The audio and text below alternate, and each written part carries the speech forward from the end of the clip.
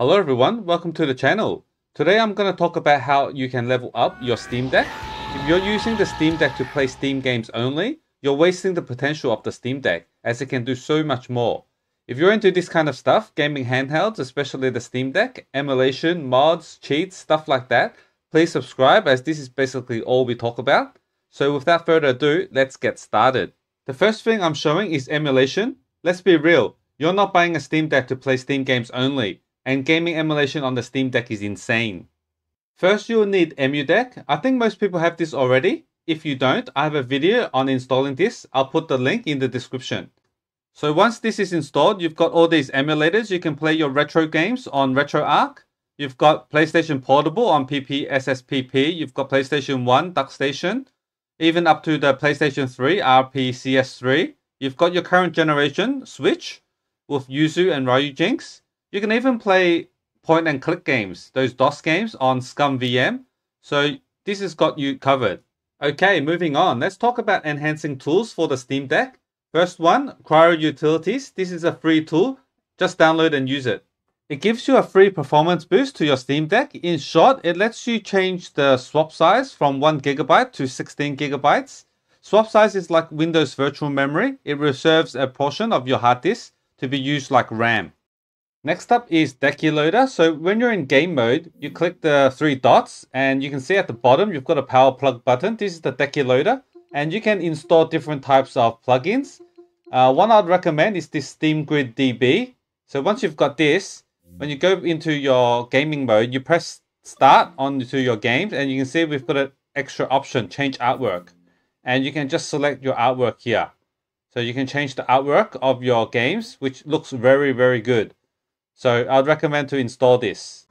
Now we are in the realm of non-Steam games. First, if you have games on Epic Game Store or GOG, you need Heroic Games Launcher. With this, you can load your Epic Games library or your GOG library and click on it and you can just install the game on your Steam Deck, and it even supports cloud saves. If you'd like to install other non-Steam games, most likely from the web, go to your Discover Store, Discover Software Center here, and then search for Qbit. This Qbit torrent. This program is a BitTorrent program on your Steam Deck and you can download your BitTorrent files here. And since most of the time when you download those games, they're ISO format. So go to the Discover Store again and type in mount ISO. You should be able to find this, mount unmount ISO. So download this, and when you go to your game, let's say this one, Sea of Stars, it's an ISO format. I can just right click it and then click mount. And it's mounted here. And I could do the setup. Once you've downloaded the game, you can install them by Steam. Add a non-Steam game here. Add a non-Steam game. And then you can browse for your setup file. Let's say the Sea of Stars ISO that I mounted. Like this. This is one way. This is the easiest way, I think. Another way is to use Lutris. And here you can press the plus button on the top left and then add the locally installed game and select your exe and etc. This is a different way. It's not as easy, but you can actually define your prefix folder, which I won't talk in detail here, but maybe I'll do a separate video. So these are the programs you need for installing your non-Steam games. So once you've installed the games, they might not work out of the bat. So get this, Proton Tricks. Go to your Discover Store and download Proton Tricks. And you can see here, once I've opened Proton Tricks, you can see my non-Steam games. So Cyberpunk 2077, I'm going to load into it. So what this does, I can install the dependencies required for this game. Some games require DirectX, Visual C, .NET, stuff like that, that it's not included into the Steam. I could do that. So let's say here, if I go into it, I can run wineconfig and I could change the Windows version. Some games probably run on Windows 7. Some need Windows 10. And also, I could also install a Windows DLL component, which like stuff like DirectX. So I've got here D3D compiler, DirectX, and I've got some .NETs I might need to install, and also Visual C.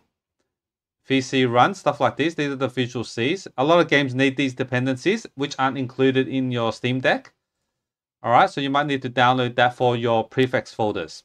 All right, and another thing you might need is protonup-qt. So also this program you can download from the Discover Store. So this allows you to add different versions of Proton. So if one version doesn't work, one Proton version doesn't work, you can download newer ones or older ones that do work. So you can try these out. So you need the protonup-qt program to install these. So this is also very useful. So another program I'd like to recommend is FlatSeal. So download it from your Discover Store. This program lets you manage your applications on your Steam Deck. And a very good example is I get a lot of viewers saying that they can't access their SD card with this program or with that program. You probably need this. So for example, FileZilla, I can't access my SD card. So go to the file system and then you add here and then go to your SD card, copy the location, copy, and you paste it here and your FileZilla should be able to access your SD card. While we're on the topic, if you want to transfer files between your PC and your Steam Deck, other than using a USB stick, you could use FileZilla. This is an FTP program. It's the same as the Windows version. So I don't think there's any trouble here. You can download this on your Steam Deck. Also, another program I like to use is Warpinator. If you're on the same network, so your PC and your Steam Deck are on the same network, you could actually just use this program and you can transfer files with this. Alright, if you have made it to the video this far, please give a thumbs up to the video and also subscribe to the channel if you haven't. I think the programs I've mentioned earlier, they're pretty basic. I think most people already have it. Now we're going into Super Saiyan mode. Alright, we're now in the advanced section. We're going to install mods, trainers, cheats for your games on the Steam Deck, and we can do all this on the go. So the first thing I want to recommend is Vmod. This is very hard to install on the Steam Deck because it's designed for Windows, and that's why it's really hard to get it running on the Steam Deck, but we've managed to get it running. So let's boot this up. So I'm running a game through Vmod. So I'm going to load up Elden Ring. I've already have this game mapped to my Vmod. You have to select the exe manually, and once you do it once, it's already linked. So I'm just going to boot up the game. And you can see here, it's got the Bandai Namco screen. That's something I'd like you to remember. Alright, so once I've loaded into the game, the top right here should change to playing. Yes, now it's playing, and then I can toggle these cheats on and off. So unlimited HP, God mode, stuff like that. Alright, so this is something you might want to have if you're an advanced user. So let's quit Vmod. Let's quit the game. Alright, and another program is Vortex Mod Manager. This allows you to install mods like skins, expansions that are fan-made. And I've already also installed this. So I used Lutris to install Vortex. So there's a reason for this because I've actually installed Vortex with the same prefix folder as my Vmod. So that's why I don't need to change my game folder back and forth, because Vortex and Vmod and my game are all into the same prefix folder. And you can only do this with Lutris. You can't do it with Steam. If you add a non-Steam game, it creates a prefix folder by itself. So this is why I'm using Lutris to install Vortex. That's the tip. So let's say I'm in Vortex. Here are my games that I've used to manage, and Elden Ring. And as you can see, I've got some mods here. So you need Elden Mod Loader. That's definitely, you need this to enable mods. And then I've got pause the game and skip the intro.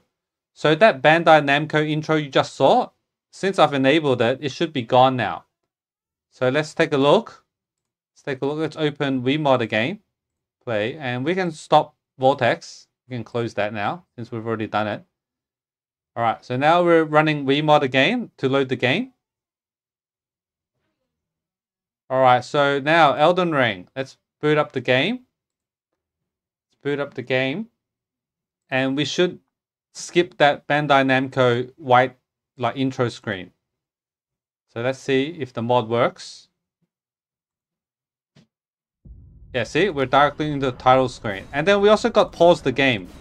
So we should be able to pause the game now. Let's check it out. So once you've set it up like this, you can just mod the game and cheat the game. See that? Now I press P and then it pauses. Yeah, that's the mod. All right. Yeah, so that's pretty cool. Okay, so if you have difficulties installing Wiimote, I totally understand. It's not easy to install. There's another program called Cheat Happens, Aura. It's similar to Wiimote. It's easy to install, but there's a drawback because most of the cheats are blocked behind a paywall. So to install that, you need something called Steam Tinker Launch. So go to protonup-qt, the program I talked about earlier, and then add a version. And you can see here, compatibility tool, you see Steam Tinker Launch, and you can install it from here. So once that's installed, select the game. I'm going to use Starfield because Wiimote doesn't work for Starfield because I think it crashes. So go into its properties and then compatibility, change it to Steam Tinker Launch. All right. And then once you launch the game, you'll see that Steam Tinker Launch loads. And you have a 2-second window to press the game menu to do the settings. All right, so make sure, get ready. You have 2 seconds. This one, you have to press the main menu to go into the settings. If you don't, the game just launches without any settings done or the settings you've done before. So you can see there's a lot of settings to do with this. This is a very useful tool, but I won't go into detail today. Today, I'm going to tell you that you can do this.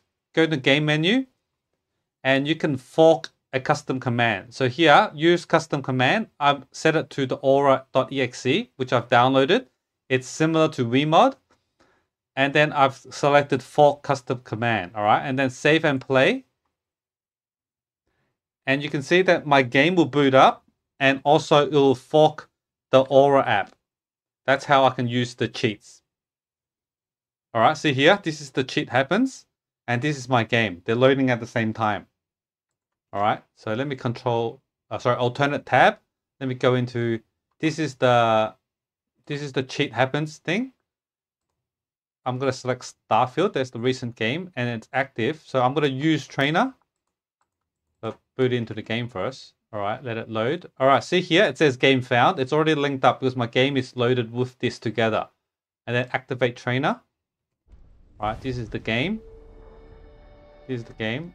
Let's just continue. Okay, and then back here, as you can see, subscribe to unlock. You see all those cheats, the God mode, unlimited health, they're blocked behind the paywall. There's 1.3, it's the infinite ammo. So infinite ammo, I could still use this. So that's pretty cool. I could still use it. Yeah, so do you want to see it in action? Yeah, let me show you it in action. Might take some time to load the game though. But it doesn't matter. This is the final tip that I'm going to give you. So if you're a pro user, gamer on the Steam Deck, these are the apps that I definitely recommend you using. You can do a lot of things other than just playing the Steam games. You can play emulator games. You can cheat your games, mod your games, all on the go. See here? See my ammo? It's not going down. 163. It's going up and then it goes back to 163. So I've got infinite ammo. So the cheat works. So that's pretty cool. All right. So I'll leave it here. I'm just going to quit. So if this video helped you out, please leave a like and subscribe. And I'll see you in the next one. Later.